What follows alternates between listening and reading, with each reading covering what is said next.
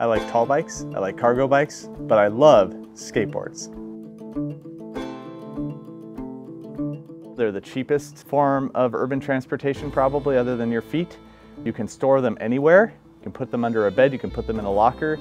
I love that skateboards are the lowest carbon impact vehicle on the planet.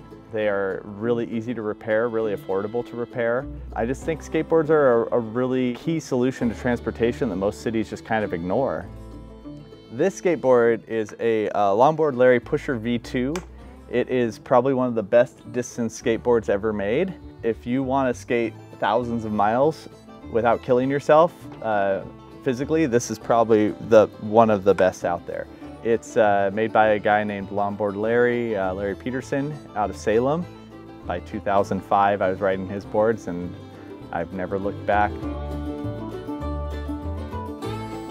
I built this trailer for the disaster relief trials. Originally, it had to be able to haul like 150 pounds of gear in various shaped boxes, and you know, often they make you move a pallet and like some 2x4s, and they don't give you a map. It's just really tricky.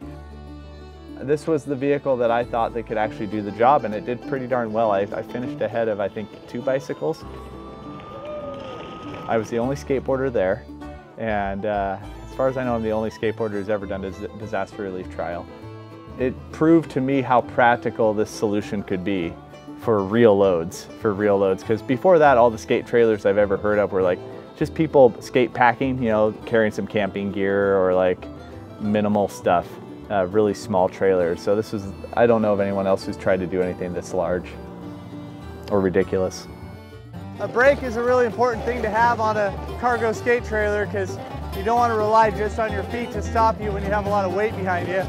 So I have a handbrake here that engages an aluminum bar that pushes up against the wheels. And it's not ideal, but it works okay.